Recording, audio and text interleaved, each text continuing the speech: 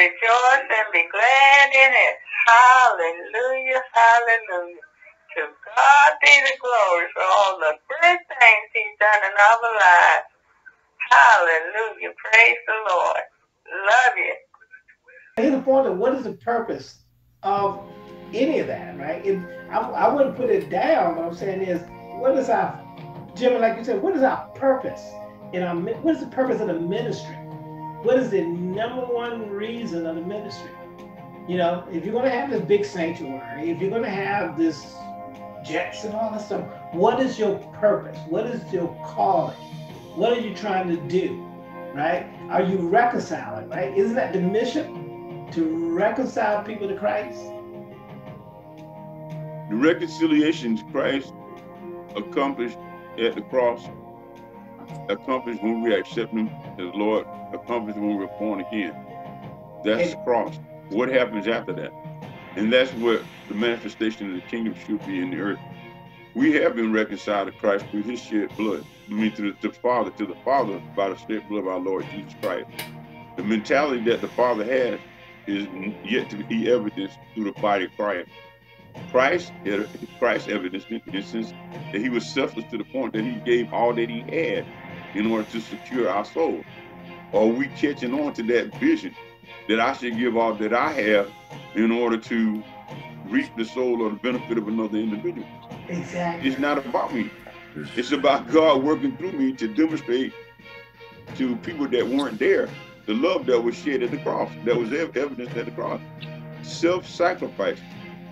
That, I don't think we're going to be able to get around it. This is not something we're going to be able to say, oh, you know, I can sit up on this pillow and I'm brilliant or I'm rich and I can elevate myself above everybody else. Our skills, our wealth, our resources are actually for the uses of somebody else. Well, you know what? It's the uplift of the people. It's not solely for us. Let me say this. And it's a concept, if you've studied history, you really understand as relates to history. And Miles Monroe, it was one of his major themes, colonization. And I really believe that to true, because Jesus spoke about that his kingdom had come. Colonization is that you're you know, thy kingdom, thy will be done on earth as it is in heaven. You want to reflect or begin to make look like Little Italy or Chinatown in America. Come on now. And that's colonization. In other words, that there's Chinatown. And when you go down there, ain't no English. They got ducks hanging out the windows.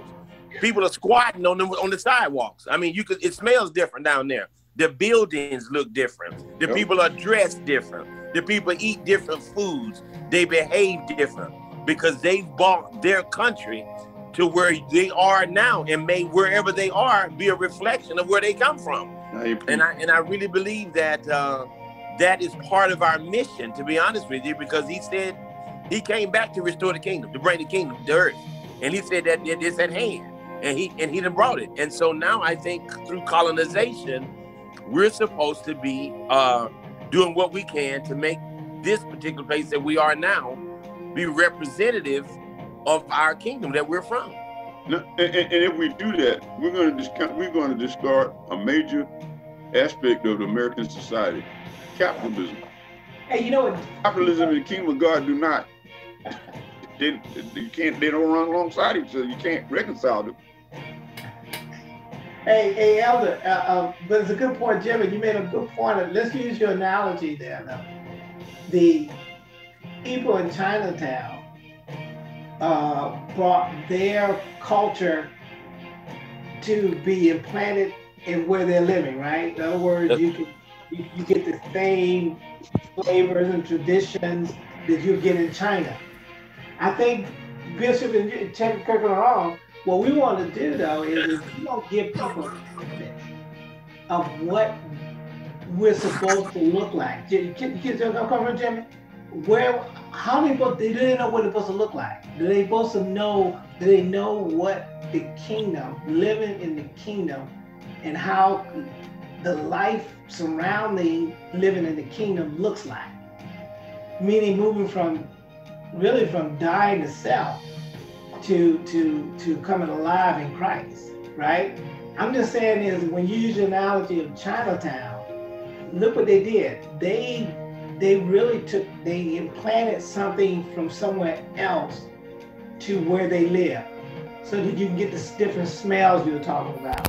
You'll get the different, you'll see the different signs and building and the complex, all kind of resemble where they came from. I think as we're preaching the gospel, right? If we don't paint the picture of what it's supposed to look like, how are they gonna understand how to build that? How to implant the kingdom? Exactly right. Exactly right. So that's what we need to be doing, because I'm gonna tell you something. You don't have to be Chinese, and you don't have to ever known any Chinese people. And you don't have to know nothing about China. But I'm gonna tell you something. If I take you down there in Chinatown, you somewhere different. You know things are different. You know what I'm saying? You see all them dragons and carrying on, and when you go, you know something just changed. Where are we at now? Because this ain't like over there in Little Italy. This ain't like over there in you know what I'm saying, some other aspect of a little other Irish town where the Irish folks at. This is totally different. Exactly. You know, and they will see, feel, smell, taste, touch, and understand the difference. And I think that's what we're not conveying on a large scale. Exactly. And look, and if you think about it, Bishop says all the time, you need to move from death to life. And to move from death to life is to die to self. You have to move from, you have to die to this world way of thinking and acting to be born into the things of Christ in his image. And Jimmy, you don't mind, let me share this scripture with you. Could you share this for us? You can read it better and you can comment as you go with it. But look at that one. We're still in Romans 5. For those who are looking at us live, we're in Romans chapter 5. And now we're at verse 12 and 16. And we're going to ask Jimmy to read that for us. Jimmy, you can comment on it as you go too, obviously. Romans 5:12 through 5:16. Wherefore, as by one man sin entered into the world, and death by sin, and so death passed upon all men, for that all have sinned. For until the law, sin was in the world, but sin is not imputed where there is no law.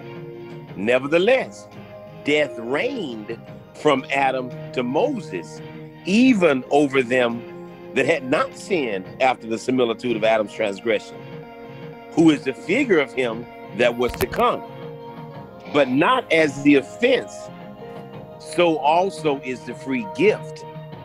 For if through the offense of one many be dead, much more the grace of God and the gift by grace, which is by one man, Jesus Christ, hath abounded unto many. And not as it was by one that sinned, so is the gift. For the judgment was not by one to condemnation, but the free gift is of many offenses unto justification. I mean, that's just beautiful scripture right there, if you can understand what it's saying. That is absolutely beautiful scripture right there. Yes. That's beautiful scripture. Yeah. So in other words, we really do want people to move from death to life, and ministering, we need to show, what does that mean? What does that look like? Well, you know, too, I think it boils down to the understanding of knowing the significance of the repercussions of the first Adam, and the reversal of fortune, so to speak, of the last Adam. How that one failed and the other prevailed and overcame or overdid what the one had already put in place. And so just understanding this is where it came from, this is why it happened, because of one man. Sin entered into the world. Because of that one man, then all have sinned. Yes. But don't get it twisted. There was also one that actually came in and reversed that same exact thing, that to many offenses were we all made righteous. I mean, that's just you know, and I listen to some of the Hebrew Israelites and some other folks, and they don't believe in original sin, and they don't believe in a lot of different things. And I often question what do they do with these scriptures? I mean, what do they do? How do they reconcile this out of the Bible? Because really, you don't need a whole lot of interpretation on that right there. That's pretty straightforward, plain English to me. Come on. That's the whole point, ain't it? They ignore them. They ignore them. But that's what I'm saying, though. So I like the analogy of the Chinatown. We need to make sure that we portray what this life, because you can be a rich man, and nobody stops somebody being rich. But a rich man in love is a difference between a rich man and selfishness, right? You being rich, and even when we think about this country where we grew, we talk about the atrocity of slavery, right? And Bishop, the thing about it is the atrocities for the pursuit of wealth or growth for this country. This country, when we look at our history, it's unfortunate when we look at our history, when you look at our history more, you know, we grew up in the culture of being teaching that we did some great things, being patriotic, right? We built a powerful industrial nation. But did we talk about how we got there? Yeah, and it always comes to the sacrifice of human life. And that is the greatest, to me, that's the greatest tale. I mean, when I say that's the greatest evidence of the differences in the kingdom of God and the kingdoms of this world. Yeah. But too, you know, we have to, I think we have to look at the definitions. I'm sorry, brother, go ahead. No, you cannot serve God and mammon. Once mammon becomes your issue, then God is maybe not even in the picture at all, but definitely on the back burner. Human life is what Jesus died for. Human souls. He didn't die for material profit or acquisition. Yeah. He died for people. So we look at the way that we do business. The thing that should be most important to us should be the well-being of another individual. Yeah. If we're really serving in accordance with the example that was given to us, Jesus sacrificed everything in order to acquire us, a relationship with us, not our stuff. Yeah. but it was us that he was going after. And that's the point, and that's the exact right point, because here's the question. Now we're talking definitions, because what is riches? What is wealth? Is it what the world has taught, or is it what the scriptures teach? Is it hoarding that all resources and stockpiling, which makes you rich, or is it that giving, and it shall be given unto you? Who's the richest? He that gives, or he that hoards? I mean, so we have to look at the definitions. If we're following this westernized definition of this world system of what riches and wealth is, we're going to get one definition. If we look to the scriptures and talk about what is riches, what is wealth, then I think we get a different definition. And so we just have to make sure that because rich to who? I mean, what is rich? Based on what? Based on the scriptures, or based on capitalism?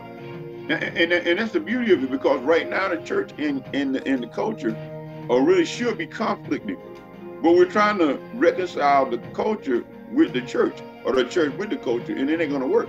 Because capitalism is not a part of the kingdom of God. You cannot sell another person to make a profit, or even use another person to make a profit. You give up in order to edify that person, but you cannot. Human life, human souls are not to be bought and sold. That's just not what we do.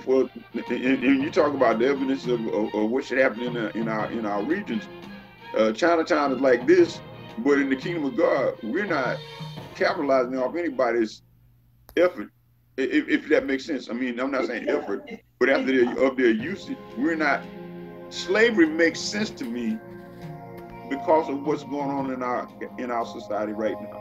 Yeah. Understand how we got there, because we value money more than we do human life. We value hoarding more than we do disseminating. We value ourselves more than we do other people. So we're like animals. That carnality, that carnal mind, that Darwinism is evidenced through what we're doing. And our society is trying to, I think, for lack of a better word, trying to reconcile Darwinism with the kingdom of God. And it don't work like that. It just doesn't. You can use it in business in the United States of America, but it doesn't work in the kingdom. Exactly. In other words, the kingdom way, look, I'm just trying to throw something in there. I mean, check this out. How do I accumulate wealth? By the kingdom's way, or how do we accumulate wealth by the world's way? Let me ask you this question. How do I define wealth? How do I define wealth? By the kingdom's way or by the world's way? Exactly. Well, I'm almost focused on the fact is not only defining the wealth, but how you got there. I'm telling about the fact is that if you had to be brutal, if you had to be selfish, matter of fact, the kingdom's wealth, the kingdom of God's wealth is dying to self. The world's way is not dying to self, but dying, causing others to die for you. Now you're preaching. To get where you want to get to. That's right. That's the big difference. That way, I think that what Bishop was all talking about, saying you got to die to self. You got to learn to move out of the way so that God can have his way, right? You have to die to self. And this scripture, when we're looking at that, Jim, and that scripture you're reading, it is talking about death in Adam, life in Christ.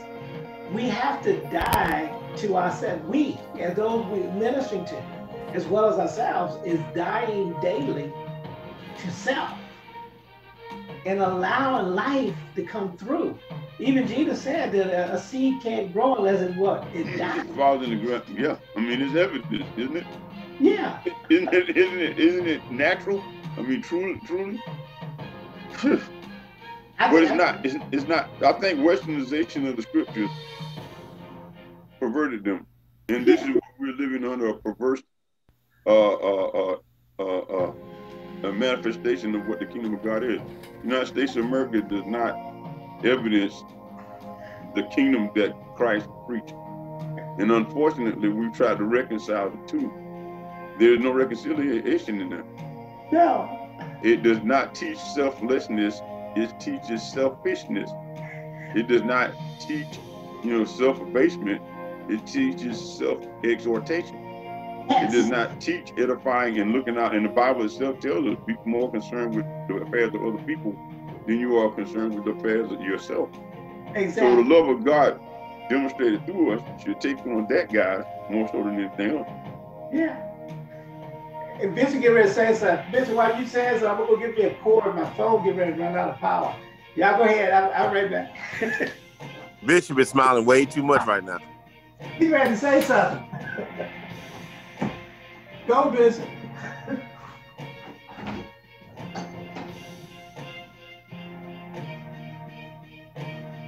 My mind is in a totally different place this morning.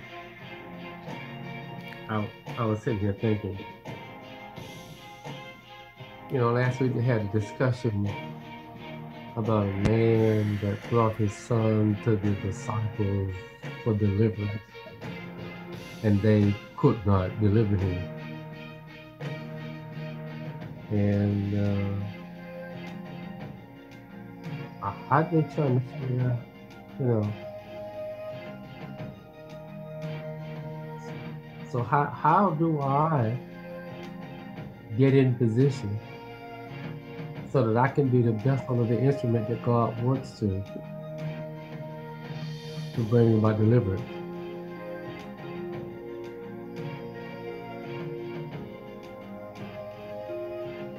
Because I think their situation is no different from ours. They were engaged in a warfare against the powers of darkness.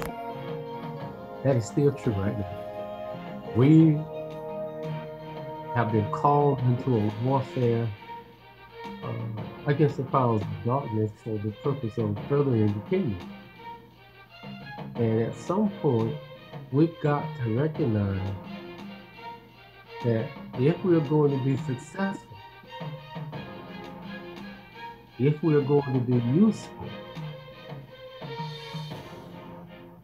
there's some things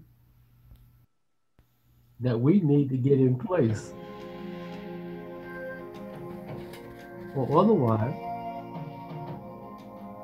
we can have discussions and we can talk about some things, But when the rubber meets the road,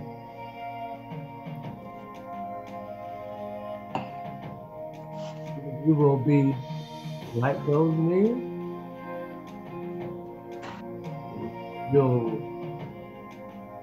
We'll learn what we need to do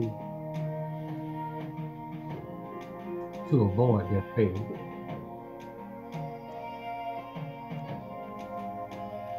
Makes sense?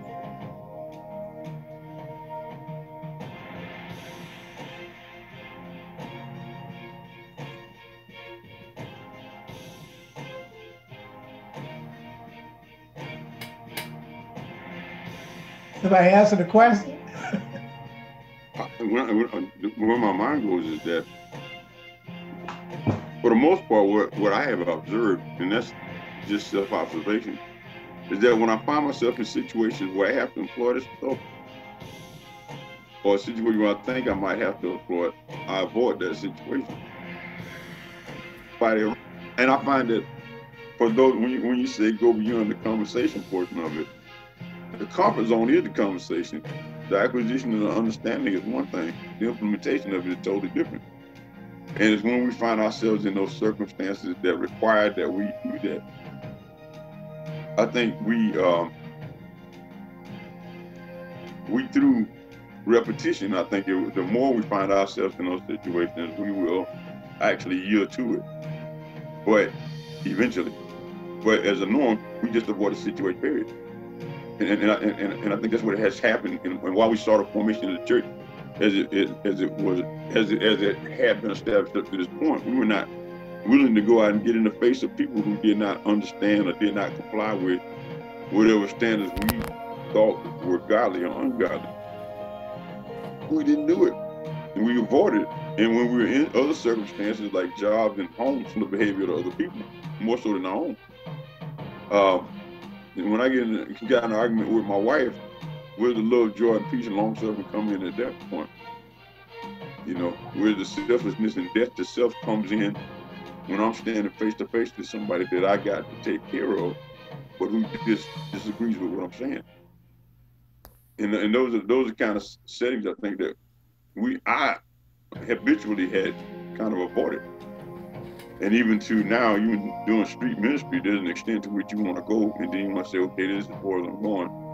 You need to take a bath, you know, before I put you in my car, or one thing or another, you know. So I think that we are learning, but submitting to those circumstances that God allows us to enter into, or should allow, is not something that we're expert at yet. Most of us just avoid it. I think we say that too often. I think we you know, I don't think we really put the focus on the things that will really make a difference in the way we live. You know, I am concentrating on discipleship because discipleship seems to be about application. It seems to be about just discussion. Discipleship is about becoming. And what I'm finding that I need in my life is I need to be addressing those things that provoke me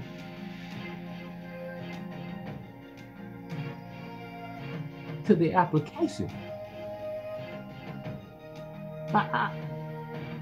You know, I don't want to have the discussion when it's all over. I shut the screen off and nothing changes. I want something that's going to follow me from this conversation into looking at what I do when I leave the screen, looking for and crying out and desiring that what I talked about finds expression in me.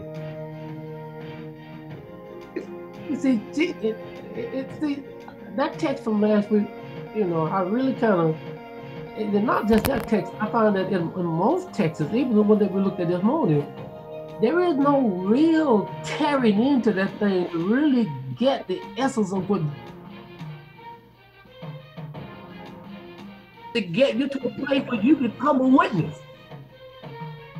And because he told the apostle, and ye shall be my witnesses. I want you to preach the gospel, but the gospel is no good if it has no witness with it. They need to see what you're preaching. They need to see it. They need to see somebody with it on the runway and modeling it, so that God can capture their heart and cause a fire to be ignited in their heart, saying, I want that. Because when we see Jesus, when we read his life, there is something that cries out in me that says, I want that. And he is now calling us to be the means whereby that same kind of fire is kindled in men's heart when they see